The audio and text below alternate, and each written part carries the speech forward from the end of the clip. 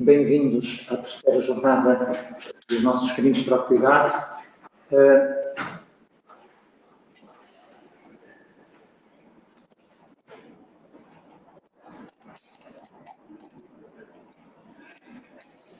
É para nós, enfim, uma honra manifesta e um assumido prazer com que acolhemos a professora doutora Teresa Toldy. A professora Teresa Toldy é professora catedrática da Universidade de Fernando Pessoa, no Porto, licenciada em mestre em Teologia Sistemática pela Universidade Católica Portuguesa, realizou os seus estudos doutorais em Frankfurt, na Alemanha, em Teologia Feminista.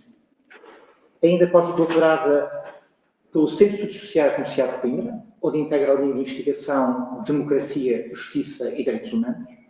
Está ainda implicada na coordenação do Grupo de Trabalho Precarious, Observatório da Religião e no Espaço Público. Foi vice-presidente da Associação Portuguesa de Estudos sobre as Mulheres, entre 2009 e 2014. Integra, naturalmente, o conselho editorial de várias revistas da especialidade ligadas aos seus interesses de pesquisa e de ensino, que são a ética, a política, a religião, naturalmente, os direitos humanos, os direitos das mulheres, as teologias feministas e os estudos de género. Delinear o percurso intelectual e, diria mesmo, militante da doutora Teresa Toldy suscita-nos esta ideia, talvez impertinente, estulta, mas certamente heterodoxa, se não mesmo herética, de que a revelação sobrenatural, declarada e encerrada pela tradição, na verdade continua e prolonga-se na revelação dita natural, com a qual misteriosamente se entrelaça. E por por meio do esforço meditativo e da perseverança ativista de mulheres e homens, em cuja experiência religiosa o sentido inabalável da transcendência e o mais urgente compromisso com a imanência se dialetizam. Mas nestas falas da solicitude e do cuidado, perguntar-se-á por que dar voz a uma teóloga? Sim, porque, importa dizê-lo, tudo começou com uma tese pioneira em Portugal, em teologia feminista, que em 1998, deu origem ao livro Deus e a Palavra de Deus na Teologia Feminista, nas edições paulinas. Nesta obra desenvolve-se uma atuada crítica do paradigma androcêntrico do catolicismo, sem todavia cair no escolho oposto e simétrico da apologia do ginocentrismo igualmente redutor. Mas algo é certo. Trata-se, nessa obra, de denunciar criticamente todas as formas dogmáticas e eclesiais que constituam modos de exclusão, subalternização ou humilhação das mulheres. Por que então solicitar a voz de uma teóloga? Perguntava. Porque os desenlaces pós-modernos e os desenvolvimentos hipermodernos da nossa contemporaneidade estão atravessados por um paradoxo a três termos que a professora Teresa Toldy ajuda a deslindar. Por um lado, encontramos o discurso do desengatamento do mundo, que de Max Weber e Marcel Gauchet alegam a extenuação das narrativas religiosas e a secularização do espaço social. Por outro, enfrentamos o recrudescer de múltiplos fundamentalismos confessionais, não apenas o islâmico, com as consequências trágicas de violência e morte que nos assolam, mas também, há que dizê-lo, o de algumas igrejas neo-evangélicas ou ainda de fações ultraconservadoras do catolicismo que lançam mão da anti-ideologia de género e sustentam projetos políticos autoritários. Mas isto acresce à associação da já antiga, velha, New Age, ao culto do desenvolvimento pessoal, eivado de sincretismo religioso, de psicologia dita positiva e de uma pseudo-espiritualidade ao serviço, na verdade, do mais imediato hedonismo e individualismo materialistas de um certo Ocidente.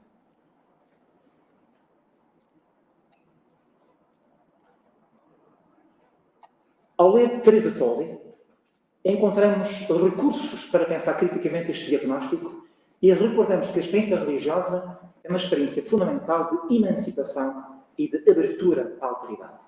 A autoridade do homem vulnerável, próximo ao longínquo, e a autoridade do divino.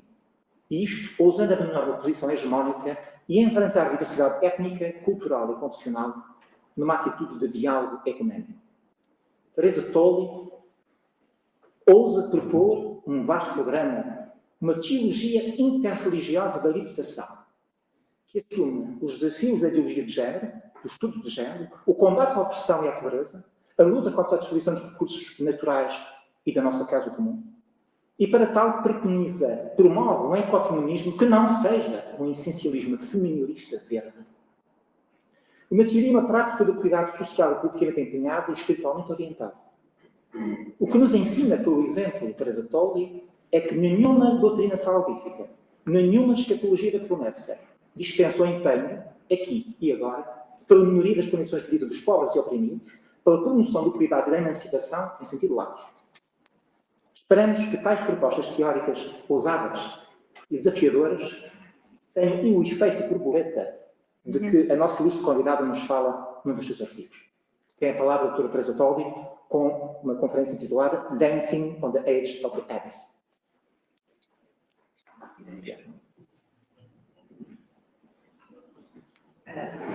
Bom dia.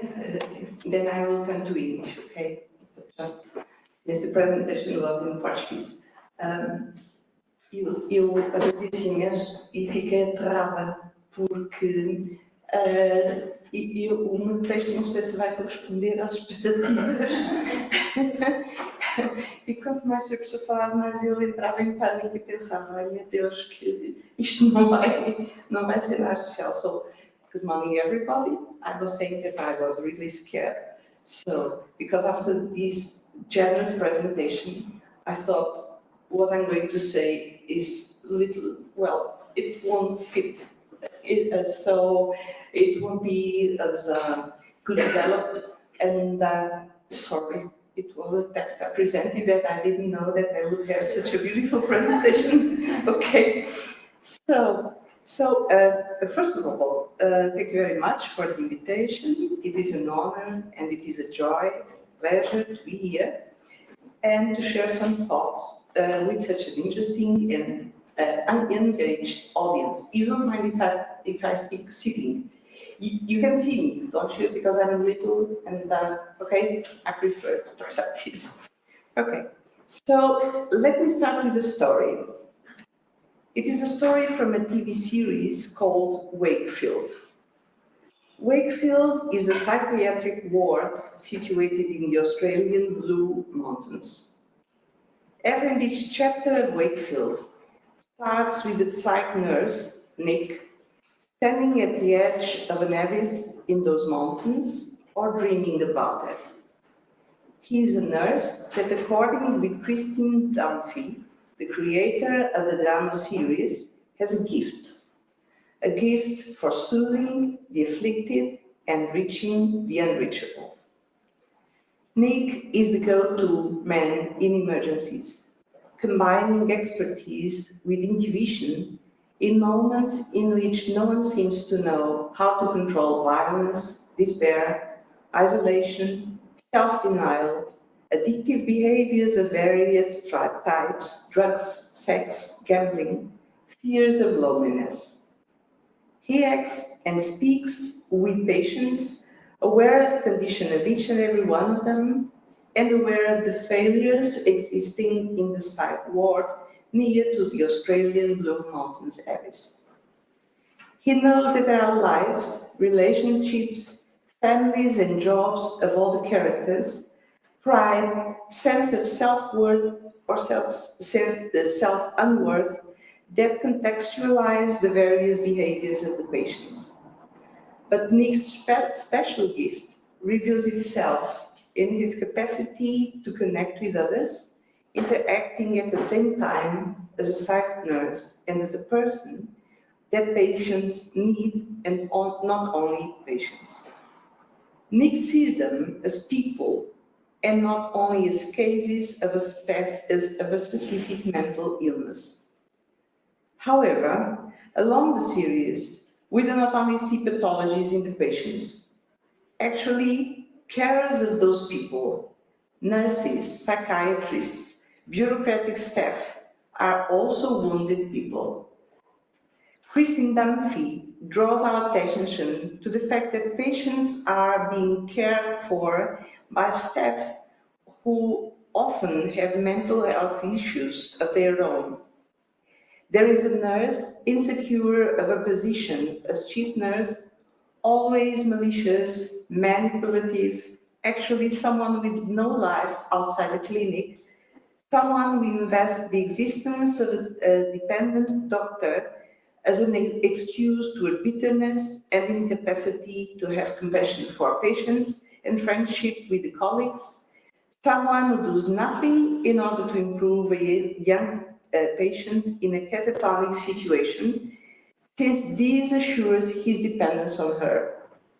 There is also a doctor with a terrible sense of direction that gets helplessly lost on a regular basis. A naive carer who is a single mother too and just wants to be loved and approved in her generosity. A young psychiatrist terrified of his patients, drowning in anxiety and despair. A nurse who is indifferent to everyone around him, insensitive, morbidly cynical, and blatantly inconsiderate.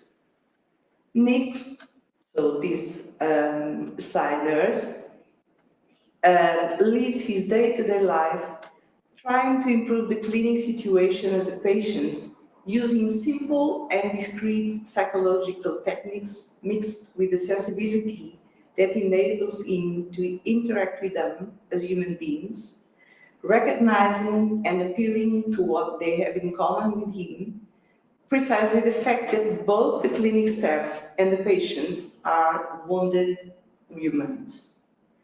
However, there is something mysterious in Nick's life. He keeps reminding on and on a specific song, something that he's not able to understand until the day his hidden memories of a tragedy in his family's past hits him, strikes him in such a brutal way that Nick, the go-to man in emergencies, falls into a psychiatric serious crisis.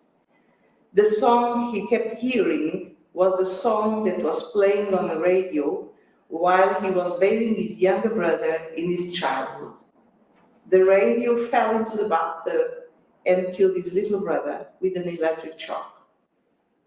The remembrance of the past that emerges from Nick's hidden memories while her sister has a conversation with him during her wedding has the effect of an avalanche. The series ends with Nick in the miserable situation of some of the worst patients before the eyes of a horrified staff.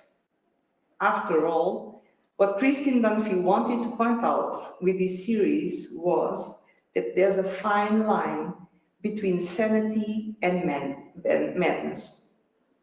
Sanity and madness are things that go far beyond a simple clinic situation. My aim is not to speak specifically about this tiny line between sanity and madness, so I'm not a psychologist. I use this example as a symbol for the vulnerability that is common to every and each human being. We are all at the edge of an abyss, the abyss of not being totally able to cope with situations that hurt us, the abyss of mortality, the abyss of being destitute. Those experiences of a radical vulnerability at the edge of an abyss leave open wounds. Actually, Professor João Mariandre, in his extremely interesting text about the relationship between an anthropology of vulnerability and the ethics of care, reminds us that we are all suffering from a wound, the wound of vulnerability. I would say the anthropological wound of mortality that emerges in situations of illness, pain, sorrow, grief, abandonment, exclusion. And yet, in the last episode of Wakefield, we are confronted with a symbolic scene in which Nick and the catatonic patient, now free from the hands of the chief nurse, dance at the edge of the abyss. Put it bluntly, even when you have to take care of someone, you are also hit by your own fragility. The awareness of this vulnerability may be understood in a negative or in a positive sense. It is a wound, and at the same time, it opens the door to an interpretation of human existence as a complex web of caring and being cared. Our common vulnerability may lead human beings to be drawn into the abyss or to dance at the edge of it, even if that dance is precarious. My presentation will focus on the awareness of our common vulnerability as the ground to build an ethics of care.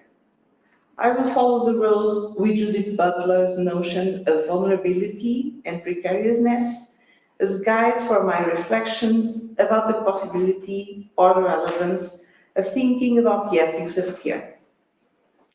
As we know, Butler's development of the concept of precariousness, of vulnerability, has a connection with a reflection about 9/11. In Precarious Life, published in 2004, and in Frames of War, a book from 2009, a main question is, who is grievable? Who deserves to be grieved? Those questions have to do directly with the fact that after 9/11, there seem to exist two weights and two measures in what concerns mourning. The American victims of this unquestionably brutal terror attack and the Afghanistan civilians, victims of the American reaction to the attack. Butler puts the decisive question: what counts as a livable life and a grievable death? Our aim in this conference, in this colloquium, is to think of vulnerability and precariousness as notions that can only be used to describe not only sporadic situations, and to see if they are or not, or maybe, ontological notions, that is, notions that describe human being as such. The question is if we are discussing a sandstorm or a statue made of clay, an unexpected and sporadic event, or a piece of work, still fragile, still precarious, but existing in time, even if in a limited time. In that sense, I would like to follow Butler's path about the possibility of framing vulnerability and precariousness in the imponderables of our day-to-day life, in sickness and in health, in desperate situations, and in creative ideals that enable us to keep hope, to go on dancing, even if at the edge of an abyss. And yet this formulation may be insufficient or superficial. Since 2020, we were forced to recall that the possibility of being confronted with our precariousness in a brutal way is not something remote and unlikely. It means something that we cannot consider just as an imponderable situation from our day-to-day life. COVID-19 pandemic that started in 2020, as we know, and the war in Ukraine caused by the Russian invasion, a conflict that started in February of 2022 and keeps on without a solution at sight, taught and teaches that. Not to speak about the climate changes and their impacts on vast regions of the world with catastrophic consequences for the populations, especially for the impoverished ones. So Kristen Dunphy's sentence, there's a fine line between sanity and madness, that I chose to start this presentation with, seems to be translatable into the awareness of the fine line between safety and vulnerability.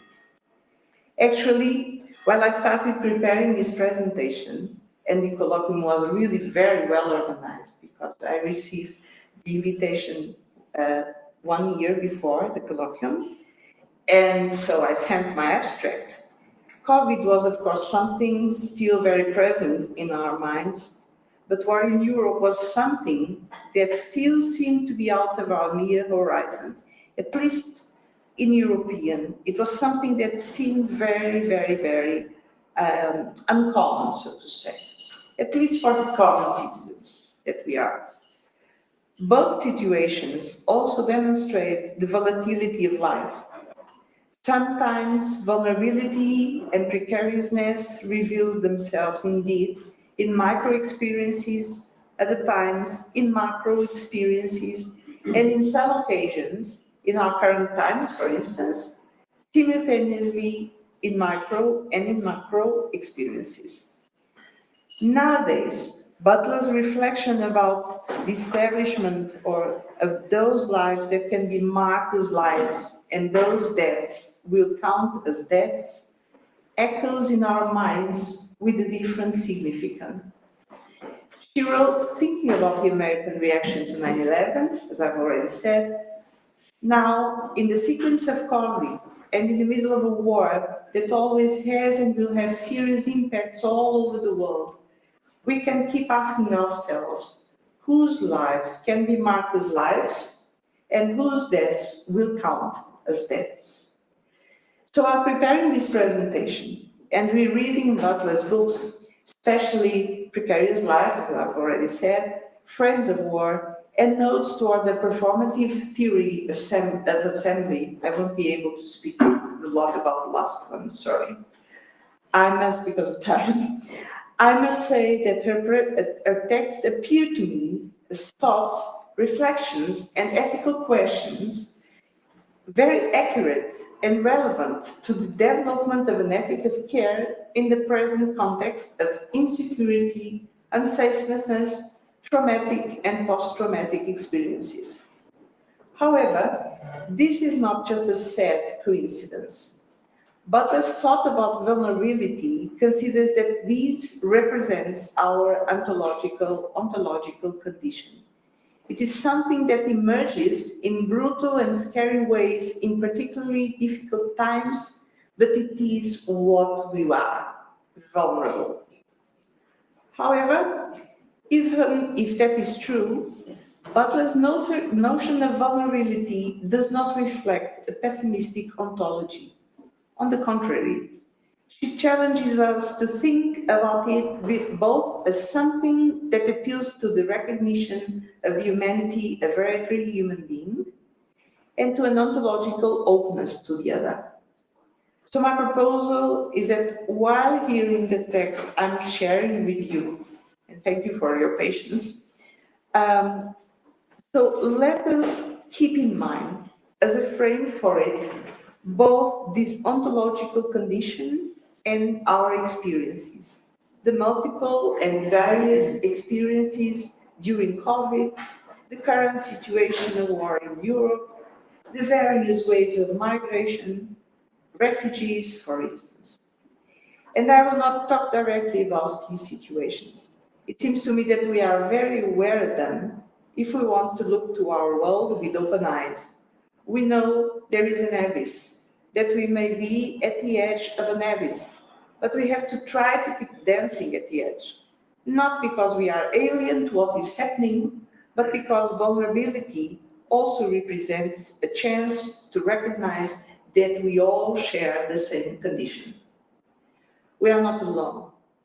So let us just try to translate what Judith Butler wrote into these contemporary situations and keep them in our minds during the reflection I'm sharing with you.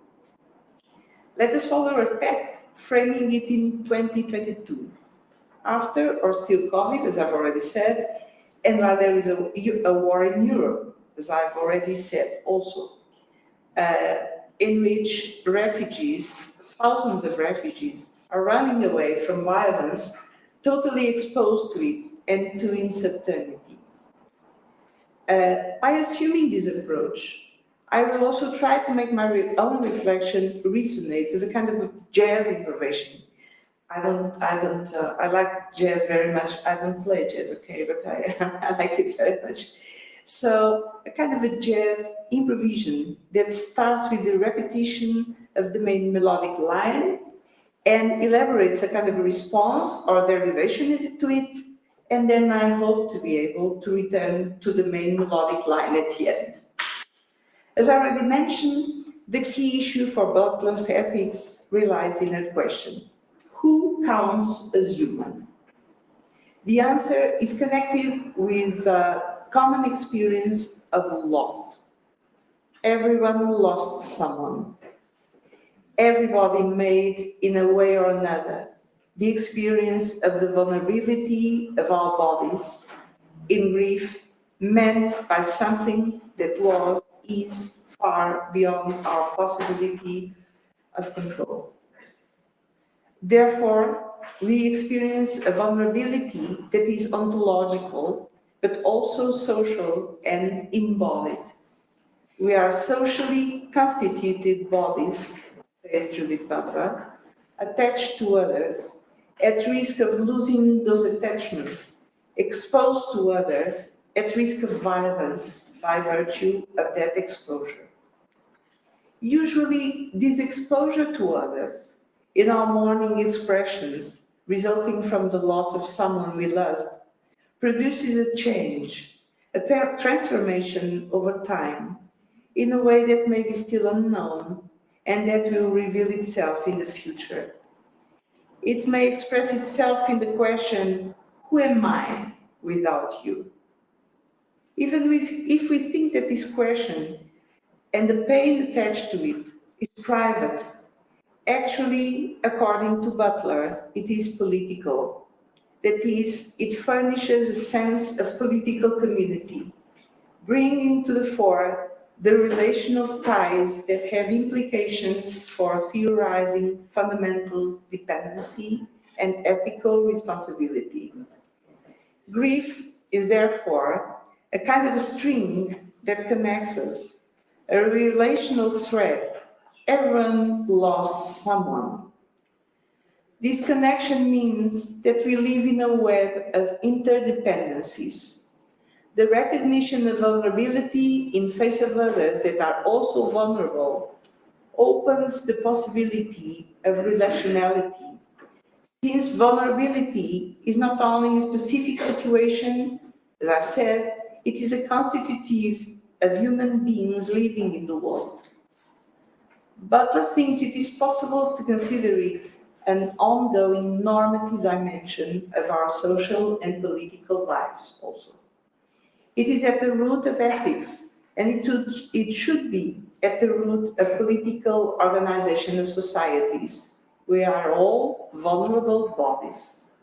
However, our vulnerability should not be considered by others also vulnerable, but often afraid of recognizing that condition, as giving them the right to injure us, to dispose of us, to abuse our bodies in situations of violence or of a Darwinistic medical negligence, for instance. In fact, Judith Butler thinks that vulnerability is previous to experiences of vulnerability, even prior to individuation itself, since we are bodies exposed to some set of primary others from the beginning till the end of our lives. At this point, I would like to quote a piece of Butler's text that really seemed to be written for our days, and it was written in her book, Precarious Life.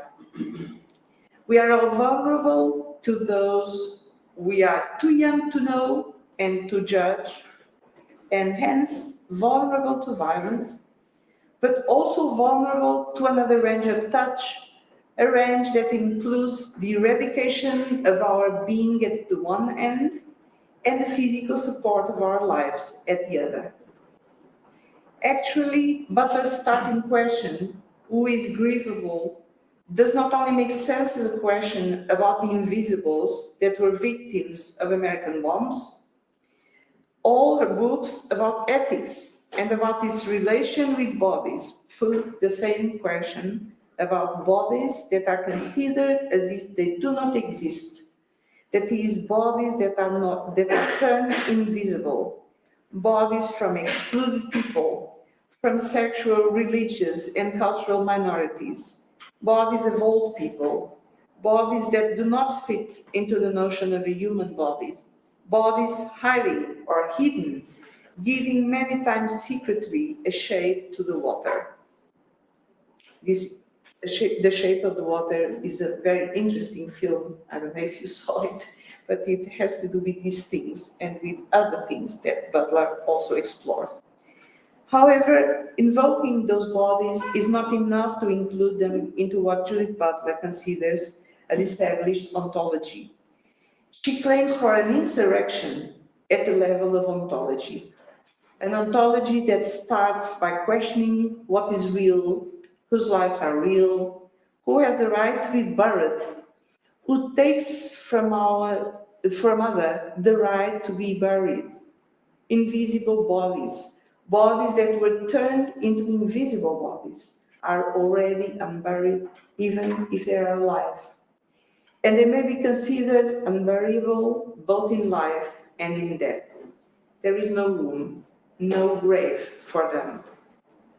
And yet it is the recognition of a common vulnerability previous to the formation of I that transforms vulnerability into this insurrect ontology, a critical opening up to the questions that unbury the invisible bodies and struggle to recognize them, the ontological right to be visible and to be buried, the right to be humanized.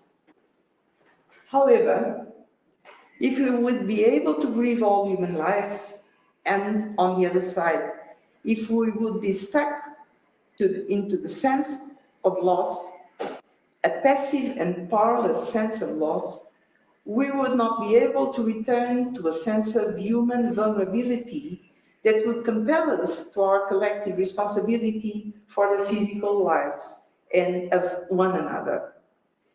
An active grieving turns grief into a resource for politics, a slow process by which we develop a point of identification with suffering itself, an apprehension of a common human vulnerability.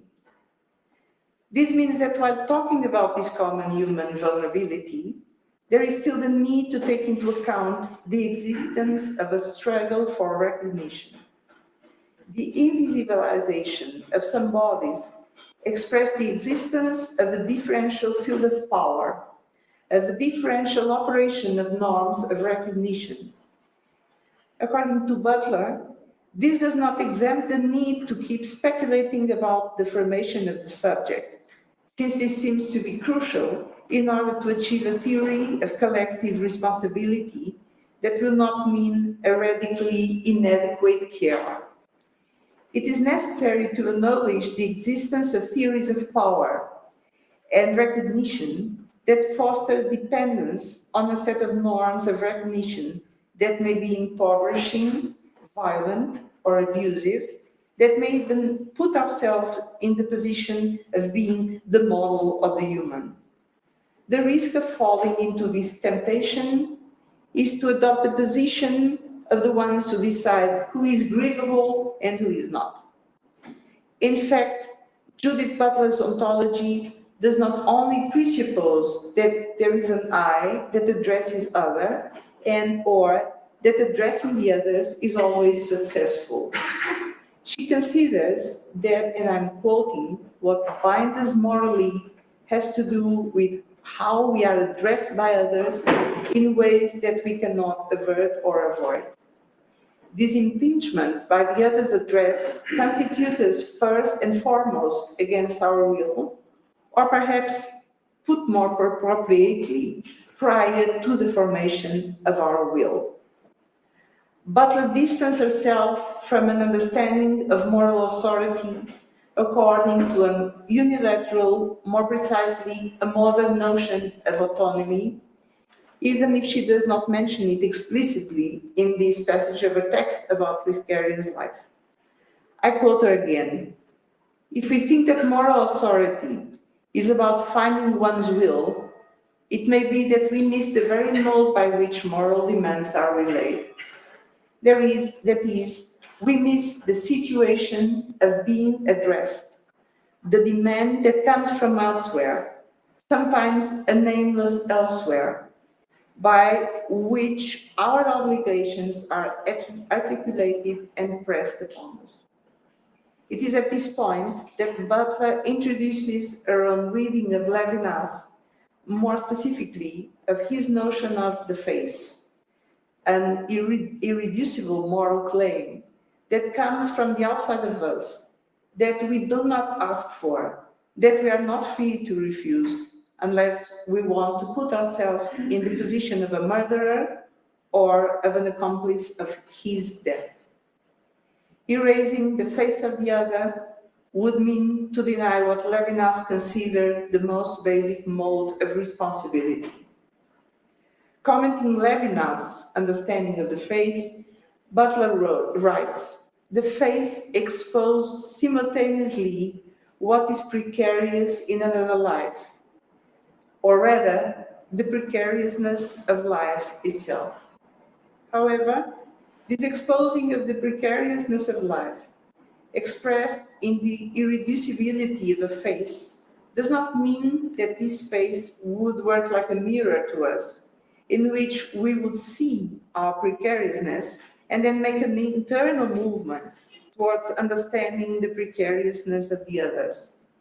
No, we are not at the center of this reasoning. Who is at the center is the other and the challenge it puts to us. The radical challenge is to decide if the precariousness of the other will lead me to fall into the temptation of killing him or will move me to make peace with him. At the origin of that decision, according to Levinas and to Butler's reading of his philosophy of the face, is a voice that is not human. It is not the voice of a face that may be speechless, although bespeaking an agony and incurability. The face of the other produces a struggle inside of us, a struggle between this impulse to kill, to take advantage of someone else's precariousness in order to protect our own precariousness, and the prohibition to do it. This voice does not belong to the face. The voice that bespeaks an agony, according to Levinas, is the voice that bespeaks a divine prohibition against killing. The face of the other interrupts the narcissistic circle. It opens the possibility of an ethical thinking that recognizes vulnerability as an ontological condition that no one will be able to erase from the face of the earth. Butler's interpretation of the emphasis that Levinas puts in the face and in the prohibition of killing is aware of the difficult questions it raises. One of them results from its frame. He speaks from the point of view of a diet.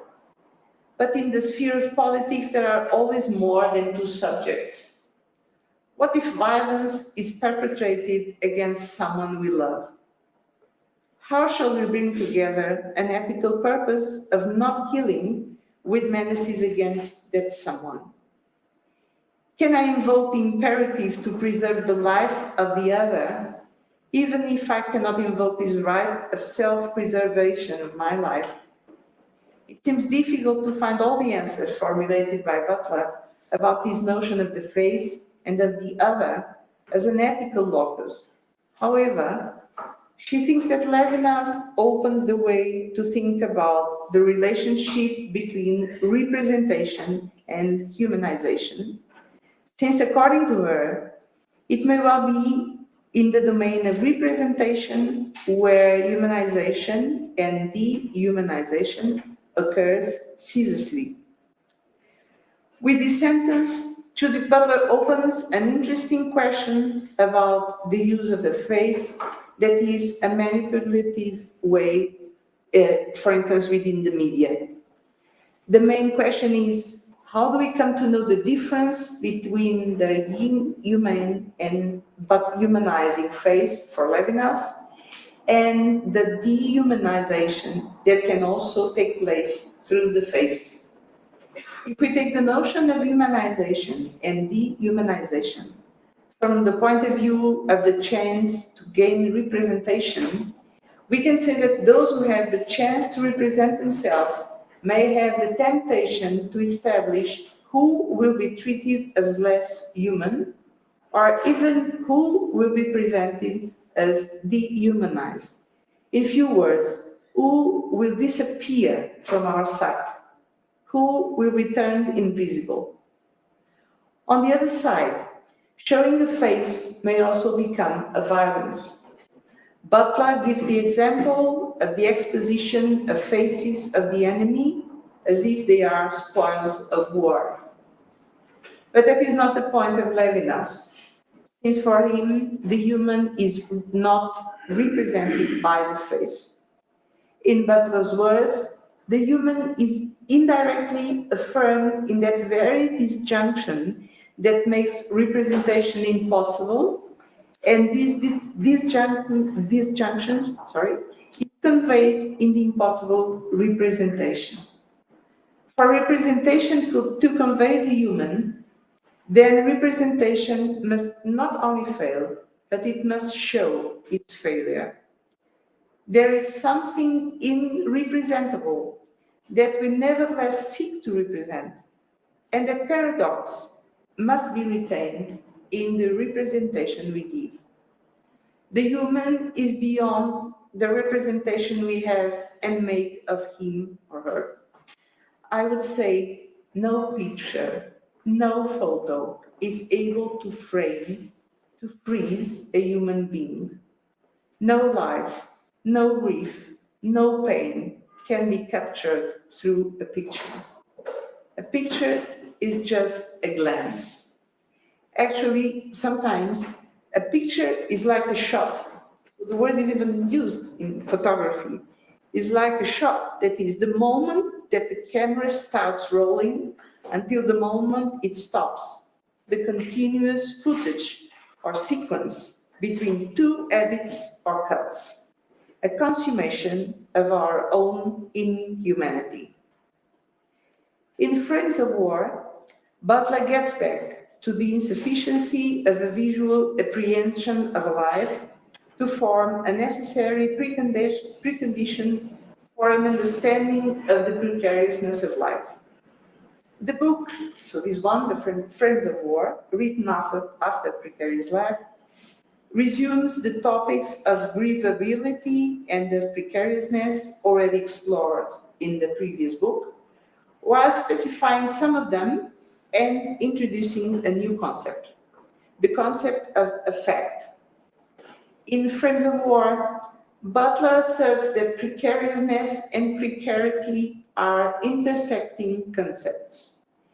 Actually, the notion of precariousness that appeared in Precarious Life could be understood almost as a synonym of vulnerability. In Frame of War, Butler does not refer as often to vulnerability and considers precariousness and precarity as intersecting concepts, saying that we are all precarious, but there are politically induced conditions in which certain populations suffer from failing social and economic networks of support and become differentially exposed to injury, violence, and death as a result of an unequal distribution of wealth and of differential ways of exposing certain populations, racially and nationally conceptualized, to greater violence. In that sense, precarity maximizes precariousness, a feature that is common to all human beings, as we have already seen, but that is exacerbated by structures of power. The recognition of a shared precariousness should introduce strong normative commitments of equality and invite a more robust universalization of rights that seek to address basic human needs for food, shelter, and other conditions for persisting and flourishing. In the chapter of Frames of War, with the titles Survivability, Vulnerability, Affect, Judith Butler considers that the postulation of a generalized precariousness calls into question the ontology of individualism. According to her, it's not enough to recognize that life is precarious and therefore it must be preserved. The conditions that render life sustainable should also be improved. By saying that, she's making a critique and at the same time a political statement, an approach to precariousness that would only understand the situation and this notion as an individual situation or condition may risk to undermine the definition of political measures to ameliorate those situations in which precariousness actually becomes precarity. Precariousness cannot be used as a kind of an alibi for social inequalities. Therefore, Butler's ontology of the body serves as a point of departure for thinking about social and political responsibility.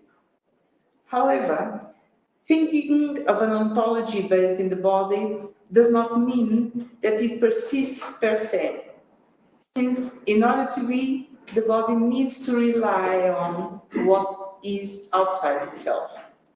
The body is vulnerable, dependent from a sustainable or unsustainable world. The task of responsiveness, of responsibility, is located in the effective responses, effective, not effective, also effective, but she's talking about effective responses to a sustaining and impinging world. To put it shortly, moral theory has to become social critique. That is why Butler clearly appeals to a notion of responsibility that is not individual. We are bound to others. It is not possible to think of an I without that world of others. At the end of the day, responsibility turns an I into a we. Better, it uncovers what we could call a relational ontology. If I exist, it is because there are others. It is obvious that their existence may include the possibility of violence, of destruction, but it also includes the notion of a common precariousness. Butler concludes, in this sense we are all precarious lives. Nevertheless, there is still a question that actually is at the root of the ethics of care, right from the beginning of its formulations. For instance, if we look to a book that there was also a short film in the program and in the site of the Colloquium, and it was a sentence of Virginia Health. She was one of the first authors, as we know, so after Carol Gilligan, so they talked about this ethics of care. And the question is, how shall we consider each and every human being as someone we are responsible for?